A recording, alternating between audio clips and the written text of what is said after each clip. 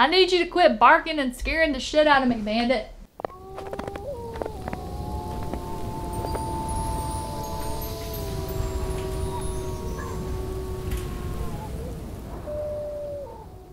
What up, nerds? My name is Leslie Smith. Welcome to The Nerdy Narrative, a channel where I like to talk about all sorts of fun bookish related things in the science fiction, fantasy, horror, and manga genres. In today's episode of fun, we're going to focus on that horror genre, and I'm going to give to you my opinions and thoughts and a little bit of a spoiler-free review about Chapel Street by Sean Paul Murphy, which was published in July of 2020 by Touchpoint Press. So let's start off getting a little physical with it. I absolutely love that it's the trade paperback size. That is just the absolute perfect size for me as far as my opinion. The cover art itself is just absolutely freaking stunning. I just can't get over it. It is definitely creepy to look at. The cover is nice and sturdy material, so it's gonna hold up over time. So yeah, just the physical quality, in my opinion, is top notch. I think they did a really phenomenal job with it. Next, let's get into the background behind this book and ultimately the reason why I read it. The author reached out to me via email and said, hey, I have a book that I think you would really enjoy. And he was right. It's like he knew exactly what to say to get me to read this book. Those of you who have been around the channel a while probably know exactly what that was. And it is the fact that the story is based on true events that happened in the author's life. Now, the book itself is fiction, and so the background behind the writing of Chapel Street. The author and his family moved into a home in Maryland in the spring of 1974. The terror that the family experienced while living there, nightly footsteps, banging, the occasional appearance of something, those type of things just really took an emotional toll on the entire family. Sean Paul Murphy has a blog, which I'm going to have linked down in the description box down below, that gives you some insight and a little bit about these events that occurred and why he did not specifically write his and his family's story. Instead, he took a fictional approach.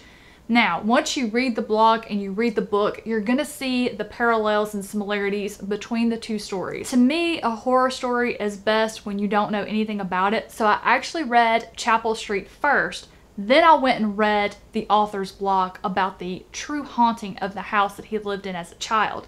And that scared the stuffing out of me. I immediately saw the similarities between the two stories and understood where things came from in the story, and it just gave me chills. It just absolutely gave me chills. But if you're not sure that Chapel Street is a book for you, then I would recommend reading the blog first. It won't spoil the story, but it'll kind of give you an idea of some of the things that you might read about happening. The author notes that the reason he wrote Chapel Street was largely due to guilt. While nothing actually happened in this home while he and his family lived there, he did have two siblings that later committed suicide.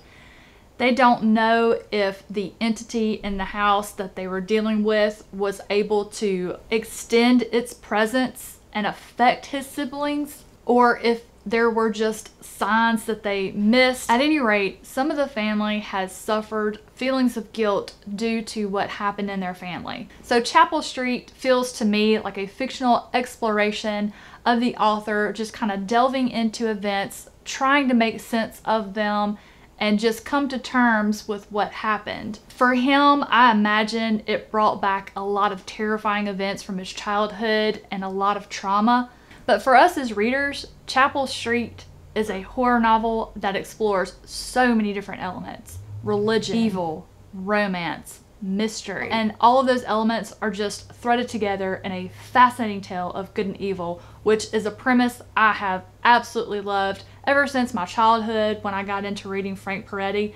For some reason, I just absolutely loved the thought of actual angels and demons on Earth fighting for humanity. I have always loved religion. I love learning about all types of religions, why people believe the way they believe, and just the absolute beauty of it. While Chapel Street is a horror novel, it does focus heavily on suicide and how suicide affects friends and loved ones in the aftermath. The religious journey through this book of the main character Rick, I just lived for. That whole journey just made it so real and just made Rick so relatable. I also loved being inside his head.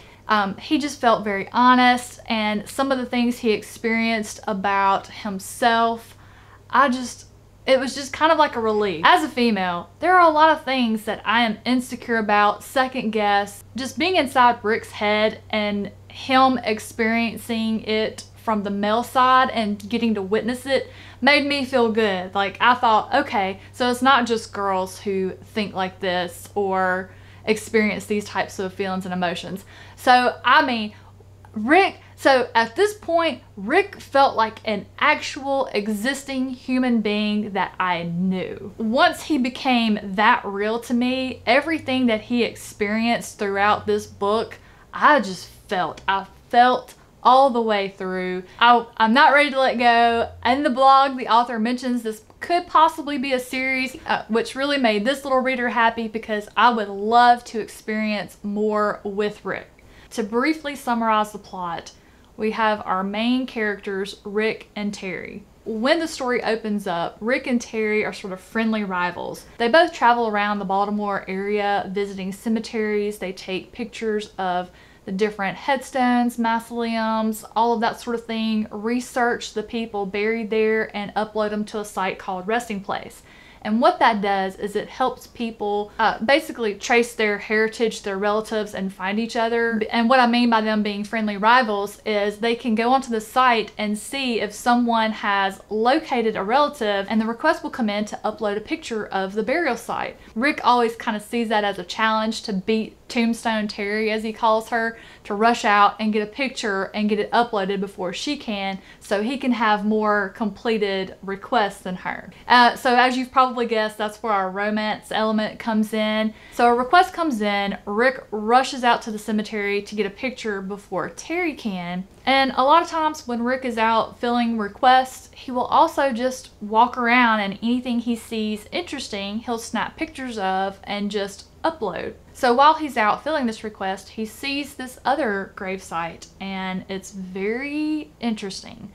All of the flowers have died. There's a portrait of the woman buried there that just really kind of made his skin crawl. But he went ahead and snapped a couple of pictures anyway and uploaded those to the site Resting Place. The uploading of the pictures of this mystery woman sets off a whole stream of horrific events, which ends up drawing both Rick and Terry right into the thick of it. So the book is a bit of a spiritual journey as these two work together to try to find out who this woman is, why is it connected to them, which also leads them to uncovering some very surprising events from the past. And so the race begins for Rick and Terry to solve the mystery of Chapel Street before they find death at their own hands. I really enjoyed my time spent in Chapel Street, and it's one of those stories that meets and explores so many different elements really well that it makes it easy to recommend for different categories. If you like reading about any of the elements that I mentioned, you know, the mystery, the romance, the horror, the religious aspects, if you like reading about any of those,